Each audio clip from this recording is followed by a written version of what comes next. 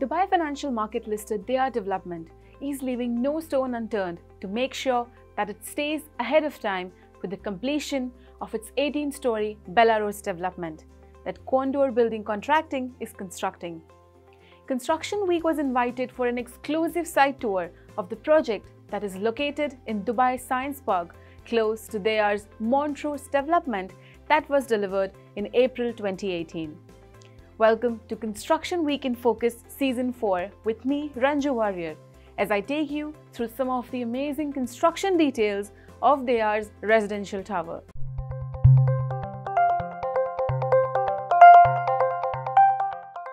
Barsha Rose is Deyaar's second development in Dubai Science Park.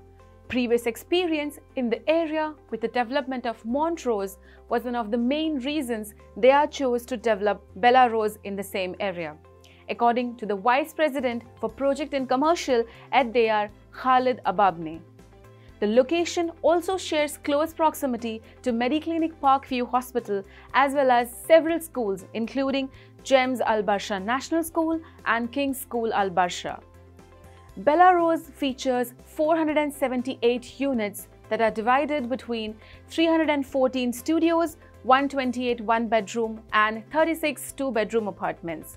The total construction area of the development is 600,000 meters square, while the gross floor area is about 300,000 meters square. The tower comprises 3 basements and a ground floor. The total value of the project, excluding the value of the land, is $15 million, which is 183.7 million dirhams. And Ababneh told Construction Week that the developer used its own capital to finance the project. Deyaar awarded the main construction contract for the project to Condor Building Contracting in September 2018.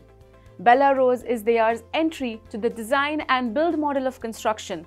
However, it was not as easy as said. According to Ababneh, initially the developer was reluctant on whether to go with the design and build model or choose the traditional method of issuing a tender for the project. One of the main challenges that Deyaar overcome was ensuring that it keeps to its standards during the construction timeline. Barsha Rose is a curved structure with a podium as the main attraction of the development.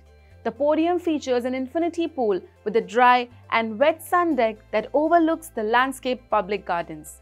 Burokling is the lead designer and the sustainability consultant of Barsha Rose. Meanwhile, Abu Dhabi-based incorporated consultants Conan was appointed as the main and MEP consultant as well as the architect of record. Condor Building Contracting is also acting as the MEP contractor for the project. Overall construction work reached the 47% completion mark at Barsha Rose that has deployed over 650 workers at the construction site. Now, workers and machines are playing their part to keep up with the construction deadline and to ensure that the project is delivered on time by December 2020.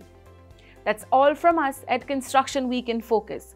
Don't forget to hit the like button and share the video with your friends and colleagues. We'll see you very soon in another interesting episode. Until then, thank you very much for watching. Goodbye.